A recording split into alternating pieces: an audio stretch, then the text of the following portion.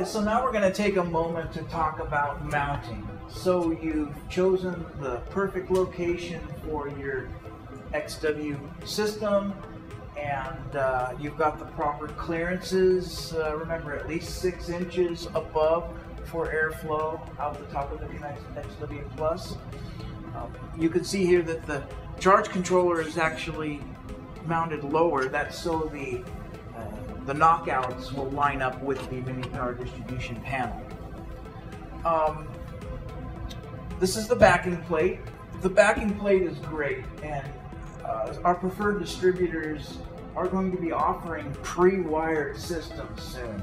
And the benefit of a pre-wired system is you get the whole plate, you put it on the wall, you connect the batteries, you connect your AC input, whether it be grid or generator, you connect the AC output to your critical load panel, and you're done. But by no means do you have to have a backing plate. And if you decide to mount it on a wall in your garage, your service entrance, or wherever is appropriate, you're going to start out by hanging the mounting bracket. So on the back of the XW Plus, there's a channel that's welded, and that channel is going to drop right into this groove.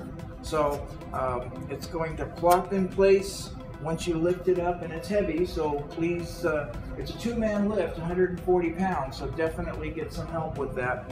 And once it's settled into the channel here, then the upper 2 screws of the mounting flange of the XW will line up, and then you just bolt it in and you're ready to go.